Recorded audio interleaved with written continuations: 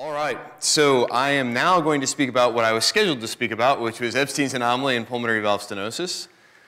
And I still don't have any disclosures that are relevant to this lecture. We're going to talk about the same things, just different lesions. So, starting with Ebstein's anomaly.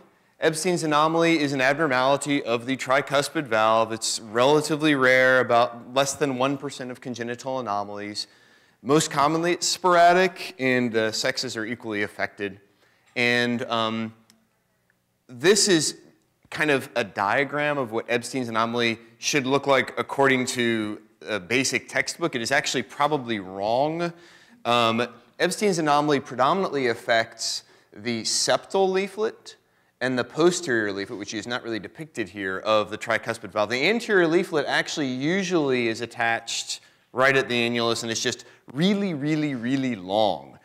The other two leaflets are little nubbins down here near the apex of the heart, and this big, long, sail-like anterior leaflet makes up for the defective length of those other two leaflets, and so you have a zone of coaptation, which is the point where the leaflets come together to prevent regurgitation. It's way down here towards the apex of the heart. And I say kind of tongue-in-cheek that this is where they're supposed to come together to prevent regurgitation, because with Ebstein's anomaly, they almost always have some regurgitation. So obviously, it's not doing such a hot job of trying to make up for the deficit.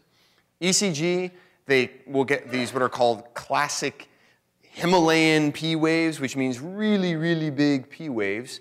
And that's the result of the fact that the right atrium is enormous. Probably the biggest right atriums you'll ever see in Ebstein's anomaly. And that's because not only of tricuspid regurgitation, but because part of the ventricular myocardium is functionally a part of the atrium. Chest x-rays, they will have very, very large cardiac silhouettes, and it's all right atrium. The right ventricle is frequently very small. Associated abnormalities, there's an interatrial communication, most commonly a foraminal valley. This is relevant because people who have severe tricuspid valve regurgitation have increased right atrial pressures, and in the presence of an atrial septal defect, that can lead to right to left shunting and cyanosis. 20% of them will have ventricular pre-excitation. That's also called WPW. That can lead to both problems with reentrant arrhythmias as well as potentially life-threatening ventricular arrhythmias in the setting of atrial fibrillation. They frequently have atrial arrhythmias not only because of WPW, but also because, as we've talked about before, when the right atrium gets big and dilated it electrically remodels and it predisposes to atrial arrhythmias, including atrial fibrillation as well as atrial flutter. In approximately 40% of cases, Ebstein's anomaly is associated with left heart disease, most commonly mitral valve prolapse or left ventricular non-compaction. And the left ventricular non-compaction is specifically associated with myosin heavy chain gene mutations, which can be connected with Ebstein's anomaly. And Ebstein's anomaly is remarkably common in patients who have LTGA, or congenitally corrected transposition of the great vessels. The reasons for this I don't know. Whatever genetic abnormality predisposes patients to getting LTGA must just kind of go along with it. Physiologically, Ebstein's patients develop symptoms of right-sided congestive heart failure, predominantly due to severe tricuspid valve regurgitation, but also at least in part due to having a very small right ventricle, which frequently is dysfunctional. And in the setting of atrial septal defects, they may become cyanotic. So what do we do in the setting of Ebstein's anomaly? And the answer is I really don't know. And for those of you who heard my lecture last year, I said that my disclosure was I hate Ebstein's anomaly.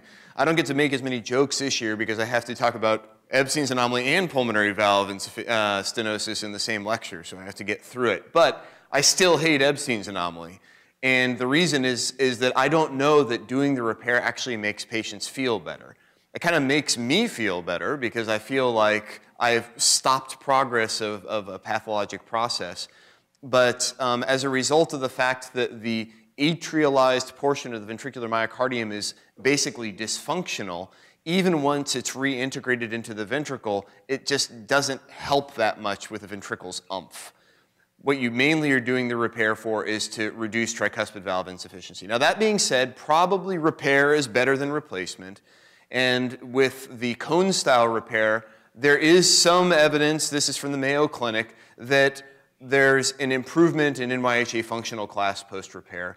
The improvements in actual, reproducible exercise tolerance in terms of VO2 max may or may not be actually present. It's kind of questionable. The improvements in index forward flow are probably real. So questionable objective benefit in terms of improvement in cardiac outputs. People do feel a little bit better. I don't know exactly the reason why. But what you probably definitely do is prevent progression to frank right heart failure. If you're unable to repair the tricuspid valve, you can replace it. And in that setting, it's better to put in a bioprosthetic valve. There's also data from the Mayo Clinic where they actually looked at patients in whom they placed either a bioprosthetic valve or a mechanical valve. And they found that the durability of the bioprosthetic and mechanical valve in terms of needing reoperation was fairly comparable, but that those with a mechanical valve had a far higher rate of complications. And this isn't survival like they died. This is event-free survival. So they were much more likely to have bleeding, obviously, because they were required to take Coumadin if they had a mechanical valve, valve dysfunction, and valve thrombosis. So if a patient with Ebstein's anomaly does require valve replacement, bioprosthetic valve is the way to go. Shifting gears then on my Ferrari, which I love the gated transmission. It just looks so cool. Speaking about, I don't have a Ferrari, I'm just kidding. I have a Honda. It's red though. Pulmonary stenosis, kind of self-explanatory. It means that the pulmonary valve is narrowed. Etiologically, or rather epidemiologically, about 7% of all congenital heart disease. It's actually a relatively common congenital lesion. It is commonly associated with other lesions, not only tetralogy of Fallot, but transposition, tricuspid atresia. I mean, almost everything has pulmonary stenosis commonly associated with it. Most commonly sporadic, but it can be genetic or familial. There's a slight female predominance. And I mean, I guess it's no surprise what pulmonary stenosis is. It's stenosis of the pulmonary valve right here. But what does that look like pathologically? Like if you were looking at the valve, what does it look like? So normally these valves, when they close, they look more or less like a Mercedes-Benz sign. And those separations between the leaflets, which make up the Mercedes-Benz sign, are called commissures. Normally those commissures separate all the way. In the setting of congenital pulmonic stenosis, or congenital aortic stenosis for that matter, the commissures don't unfuse all the way. They have some partial fusion, and one of the commissures may be fused more than the next. And usually, so the valve leaflets won't separate from each other, and the valve therefore won't open all the way during systole. For that reason, the treatment of choice is balloon valvuloplasty, where you put a balloon up and across the valve. Usually the incompletely delaminated commissures are points of weakness in the valve, and so if you just blow up a balloon which is indiscriminate in the valve will fracture along the planes kind of more or less where the commissure should be, and it doesn't result in just severe torrential valve destruction and PI, pulmonary insufficiency. Not always true, but that's the thought process anyway. So in pulmonary stenosis, what types of things can happen? You can have main PA or LPA enlargement. This is thought to be post-stenotic dilatation due to some high velocity jet striking the pulmonary arterial wall because of the orientation of the pulmonary valve. It seems to go out to the left more, so you get more LPA than RPA enlargement. The right ventricle, in reaction to the increased load, the increased afterload, pushing the blood across that narrowed orifice, will become hypertrophied and eventually can fail. And then after repair, either balloon valvuloplasty or surgical valvuloplasty, patients are typically left with at least some degree of pulmonary valve insufficiency, and pulmonary valve insufficiency, if moderate to severe, over the course of years can lead to right ventricular chamber enlargement, kind of like we were talking about with tetralogy of Fallot. Oops. By both, whether pulmonary stenosis or severe pulmonary valve regurgitation, eventually you can develop right ventricular failure. Obviously, the mechanism of that failure is different. In the setting of pulmonary stenosis, it's because the right ventricle, with that very high afterload over the course of years, will fail. in the setting of pulmonary valve insufficiency, the right ventricle, as a result of progressive dilatation and the advent of tricuspid valve regurgitation, will eventually fail. This manifests itself typically as peripheral edema, not usually pulmonary edema. Obviously, it hasn't gotten to the lungs yet, and exercise intolerance. What can we do about it? Well, there is some, so as I've already mentioned, initially the best repair is valvuloplasty. That's recommended across the board. If, however, somebody is either not a candidate for valvuloplasty, perhaps they have, instead of conventional pulmonary valve stenosis, they have a dysplastic pulmonary valve where the leaflets are abnormal and the annulus is small, in which setting pulmonary valvuloplasty does not work, you can do pulmonary valve replacement. Pulmonary valve replacement can be surgical or it can be percutaneous depending on the size of the annulus. We'll talk about percutaneous first because the majority of the patients that we see as adults have had pulmonary stenosis as a child, have had either a surgical or a balloon valvuloplasty, and when we see them, the problem is pulmonary valve insufficiency. And in that setting, percutaneous pulmonary valve replacement is a possibility. You can use, again, no company affiliation, either an Edwards product, which would be the sapien valve that's designed for aortic valve replacement, but has been found to be efficacious and is FDA approved for use as percutaneous pulmonary valve replacement, or the Melody valve, which is a Medtronic product and is specifically designed for use.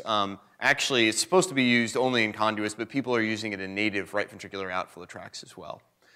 This is data actually from, I think this is from Mayo Clinic as well, where they looked at the durability of percutaneous valves as compared to bioprosthetic pulmonary valves. And if you look at the top here, it just shows overall percutaneous valve durability. Here, you've compared the durability of the bioprosthetic surgically placed valve in red to the percutaneous valve in black, and you can see they're actually fairly comparable, at least out to 6 to 7 years. It looks like they may be starting to separate, but again, because these valves are relatively new, we don't have super long-term follow-up on this. And then this last graph shows that there seems to be a bit of a learning curve in implanting these valves, either that or that the technology may have gotten slightly better, which has been the case with the sapien valve, although I don't know that a Melody valve has gone through new iterations. But it shows that it seems that the outcomes, at least up to 2 years, may be better in the current era than they were in the earliest era when the valves were first being implanted. And that may be just operator technique improves as they get accustomed to doing the procedure.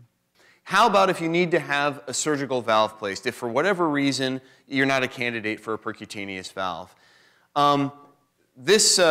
Starting at the upper left-hand corner, this shows you what I've mentioned before, that you have about a half-life of 10 years when you have a tissue valve placed in the pulmonary position. But unlike in the tricuspid valve position, it seems like mechanical valves may actually work with increased durability in the pulmonary valve position. And this is something I actually wanted to talk to Dr. MacGillivray about because I don't think anybody puts mechanical valves in the pulmonary position, but at least these are a couple of articles that I found when I was doing the research for this lecture, and it shows that the durability of a mechanical pulmonary valve replacement is actually superior to that of a tissue pulmonary valve replacement. You do need to be on anticoagulation, but the complication rate and the need for valve replacement, unlike in the tricuspid position, appears to be actually quite favorable in the pulmonary position. So I'd want to actually ask Dr. MacGillivray about that a little bit more. Maybe he could give some insight into that. Obviously, there is a certain risk of bleeding that goes along with a mechanical pulmonary valve in this bottom graph here. So that's my last slide, but we'll just go over the indications for either tricuspid valve surgery in the setting of Ebstein's anomaly or pulmonary valve surgery in the setting of pulmonary stenosis. For Ebstein's anomaly, if you have evidence of exercise intolerance or progressive right ventricular contractile dysfunction, that's a class 1A indication for tricuspid valve replacement in Ebstein's anomaly. If you have evidence of progressive right ventricular dilatation, evidence of right to left shunting either in the form of cyanosis or a paradoxical embolism, or if you have the onset of atrial arrhythmias, those are 2A indications for tricuspid valve surgery in Ebstein's anomaly. For pulmonary valve disease, if you have pulmonary stenosis, that is moderate or severe in degree and you have symptoms, that's an indication for valvuloplasty if possible. If not possible, valve replacement. For pulmonary valve insufficiency, it's similar to what we talked about with tetralogy flow. If you have symptoms with pulmonary valve insufficiency that's at least moderate or severe, not attributable to any other identifiable cardiovascular cause or any other cause, then it's an indication for pulmonary valve replacement, or in the setting of progressive right ventricular systolic dysfunction or enlargement. That would be a 2B indication, or 2A indication for replacement. And with that, I will conclude.